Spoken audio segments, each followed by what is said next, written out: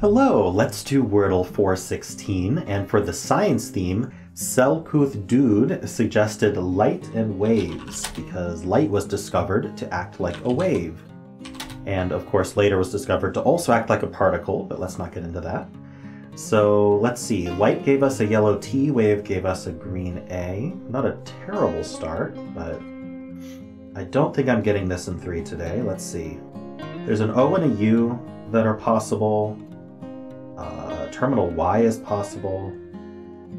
I'm thinking of doing howdy, something like that, which isn't possible, but it'll help place the T, and it'll also give info about the remaining vowels, the Y and the P.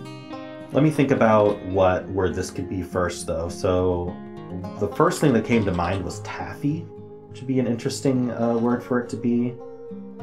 It can't be tangy. Tardy, maybe? Actually, tardy's not a bad guess here. Gets us some good letters. I'm curious about the OU, but you know, I'm going to give tardy a try, just because those are interesting letters to know about. Alright, it does end in Y. I don't know why I suspected it did, but it just felt that it might. I wonder for A-T-T-Y? Patty? Fatty? Caddy? Testing patch would be an interesting way to do that. That tests patty and caddy, and it also tests another place for the T. The H and the A are a bit useless here because we know it's not patch. But it does test those options. Can I do better? Well, if I'm between patty, fatty, and caddy, it would be a good idea to eliminate 2 of those letters. I think this isn't a bad guess. Let's give this a try.